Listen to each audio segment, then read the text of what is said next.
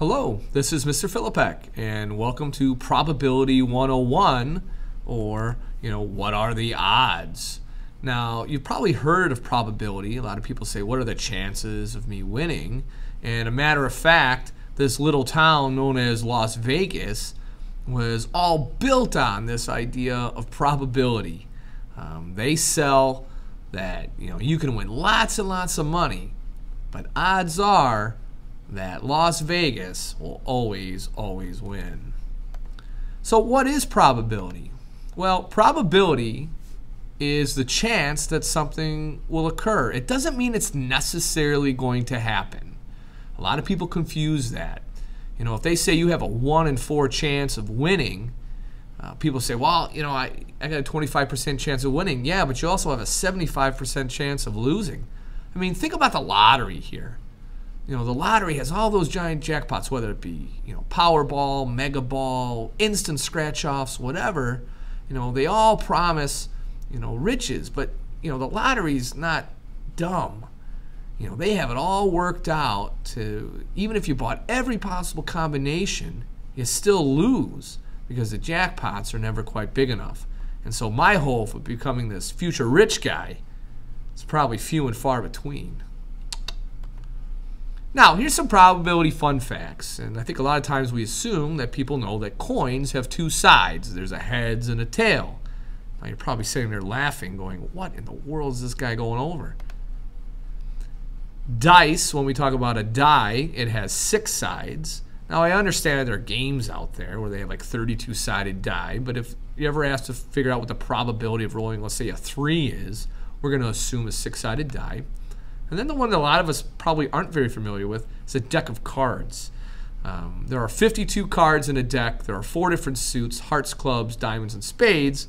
So if we take those 4 suits and divide it by 4, we end up with 13 cards per suit.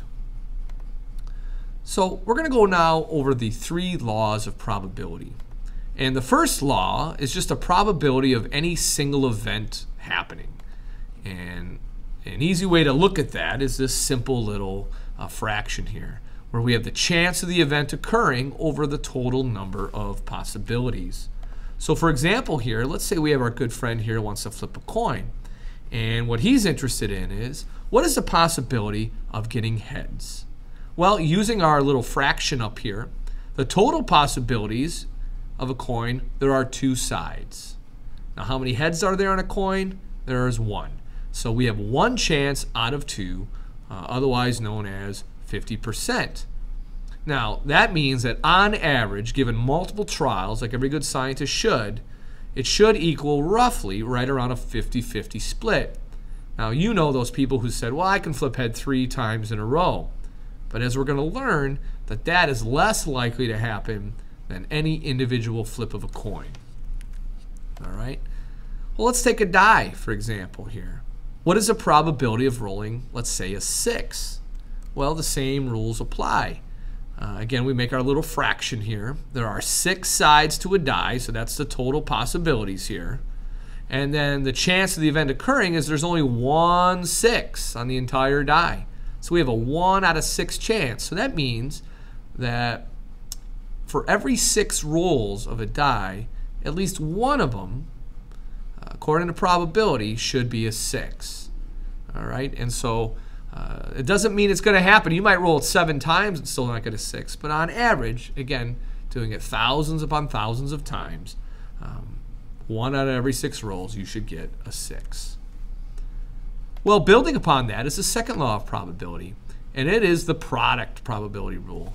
And the key terms here that we want to focus on are in a row or at the same time. Whenever you're looking at a probability problem and it says in a row or at the same time, we're going to have to use this product rule. And what that means is that we're going to have to multiply the individual probabilities together. And so let's look at our example here. Let's say a family wants to predict what is the probability of getting 2 daughters in a row. And so this is the way I set it up. So if we just say the first child and the second child here, what's the probability that the first child is a daughter? Well, there's 2 possibilities here, a boy and a girl. And so we got a 1/2 chance of getting a girl with the first one. And then for the second child, and I'll change colors here.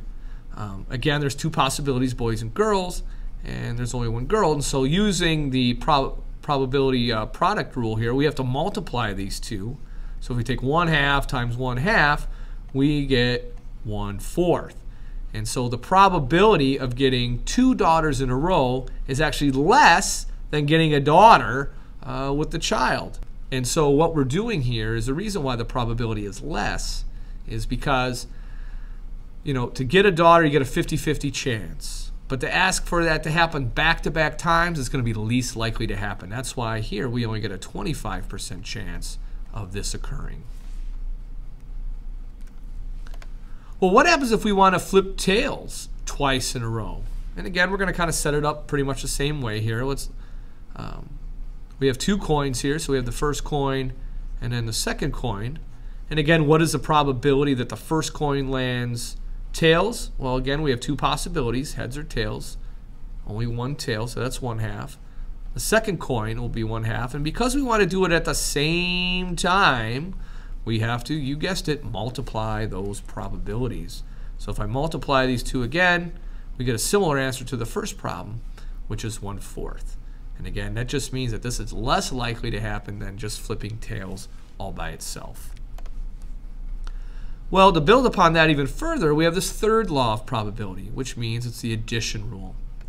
And whenever you have more than one way to achieve a particular outcome, we need to add the resulting probabilities for each event. And what happens then is that you will find that the probability of the event is actually improved. And the reason for that is because there's more than one way to get it. So let's take a look at this example. Let's say, for example, we wanted to know the probability of rolling a 3 and a 6 with 2 dice. Well, if we set up this problem here, let's say here we have the first die, and now here we have the second die. Well, what are all the different combinations of a 3 and a 6 with a pair of dice? Well, the first die could be 3, and the second die could be 6. But that's not the only way it could happen. What happens if the first die was 6 and the second die was 3? Did we still achieve our outcome? Absolutely.